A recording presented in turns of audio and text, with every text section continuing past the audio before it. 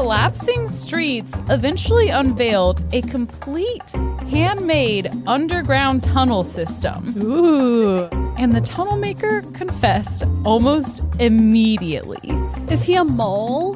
They called him the Mole Man of D.C. Yeah, what the hell? The second picture shows you these are not just like simple tunnels. They are, oh my God. They're paved. A full-grown man could stand up in them. He said that he always dug the tunnels for exercise, but they were also functional because you see, this man had 2 families. Neither of them know about each other, but the kids went to school together. They met at school and they were just talking one day and they realized that both their dads had these weird tunnels. And Oh my God.